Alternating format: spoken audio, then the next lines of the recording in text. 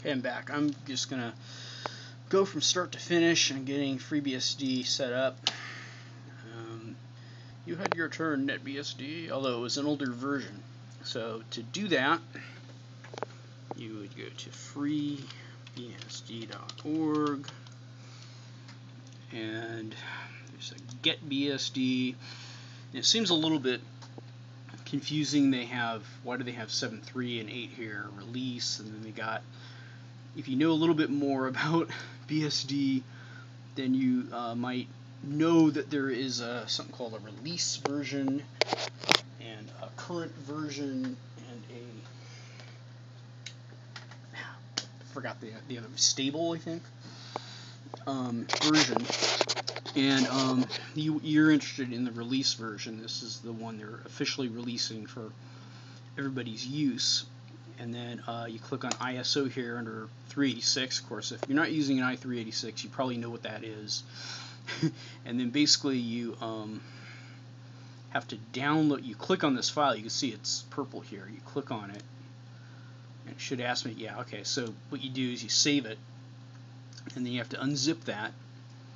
And then what you get is a DVD image, and then you have to burn yourself a DVD, and then the end result will be something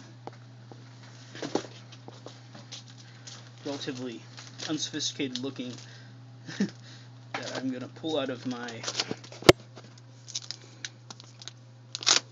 giant packet of CDs and DVDs, and I've either tried or bought. I've been doing this for a while. Okay, there it is. FreeBSD 8.1 release. I couldn't install it on this computer because FreeBSD at least wants to have a primary partition to work on. Okay, so I'm just going to power this guy up. Stick the old DVD in. If that's a DVD, yeah, it is. Give myself power on my monitor. Let's see how the FreeBSD installs. This is the latest one, at least as of now. It's this August, towards the end of August of 2010.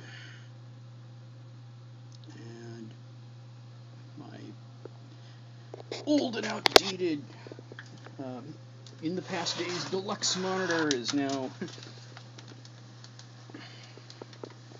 taking a little bit of time to load up, and I want to get my keyboard situated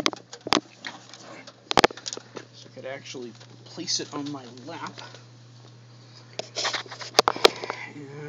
And now it's not clear what you need to do here, but what you want to do is you want to boot FreeBSD. You're booting FreeBSD off this disk, and probably in the circles of developers that are working on FreeBSD, they know, or they at least think this is a live CD, and so that makes sense to them, but it doesn't really make sense to most people. But it goes straight into the installer, and then what country? In the United States, and I'm going to do a standard, and it's going to take me into this DOS-style fdisk utility. Now I'm going to untwist this. Like the anal retentive shaft. Okay, and then we say okay. Now it's going to say, what do I want to do? And BSD is a little bit different. Both BSDs are a little bit different in the way they label their disks. Okay, so AD0, okay, is your hard disk, and slice 1 was my X Windows partition, slice 2 was my swap partition, and slice 3 was my Linux partition that I had already.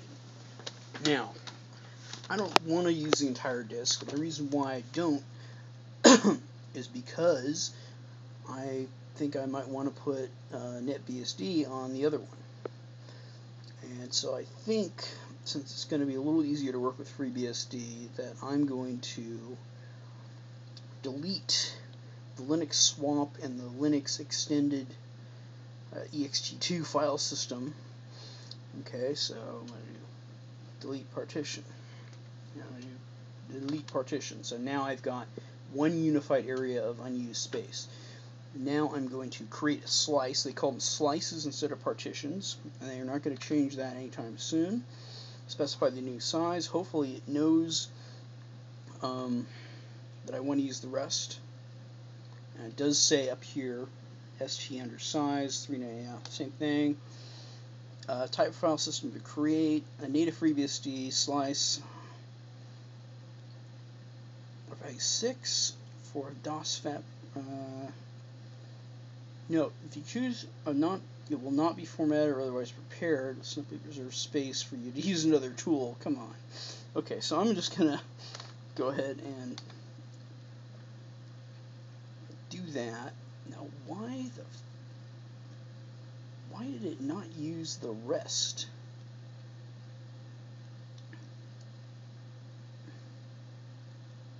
I mean, what is used? There's about 9 megabytes unused. Why?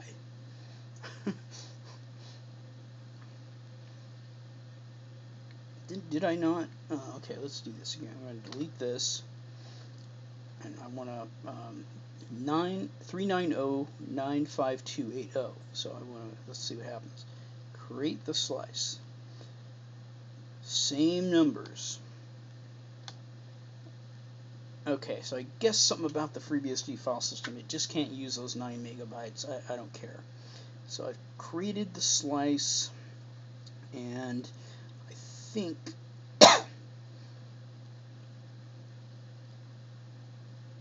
Q means finish. Install a standard master boot record. Install the FreeBSD boot manager. I think I'll do that. Now you need to create BSD partition. Didn't I not just do that?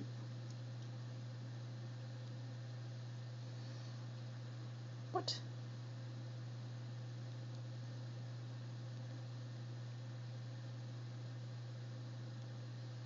Okay, that's what I wanted.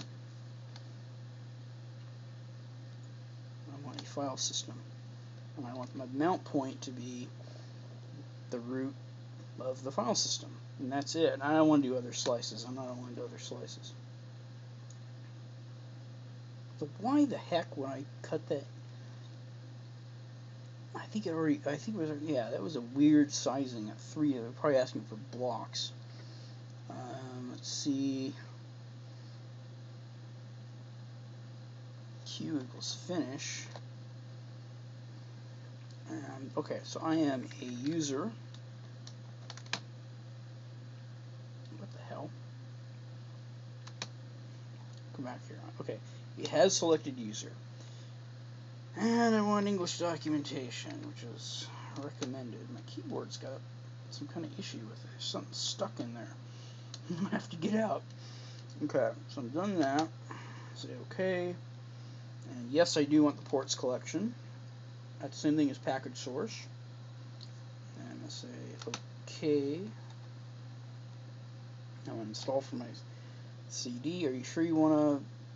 Yes, I want to continue. And no swap devices. You should create at least one. Without swap, yeah. I have at least a gig of RAM in there. So it's going to create a new file system. Starting an emergency holographic shell. I didn't know this was an emergency. And now it's going to extract files into the base directory. Now I was wondering to get a solution on my newer computer here if I'd be able to do my own extraction of the FreeBSD files onto a DOS partition. But I remember looking that up and at least coming to the conclusion based on the research I did and other people's posts that FreeBSD won't boot or operate on top of a DOS partition. And if I think about it, I think the FAT file system doesn't really have the ability to store permissions within it. You know, does the who owns the file, and then if someone is in the same group as the owner, can they read or write? Can they execute?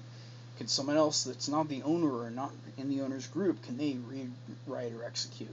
Those are the permissions. Okay, so adding packages. This is a Pentium 4 FreeBSD, tends to be a light kind of system, so I don't think I'm going to, you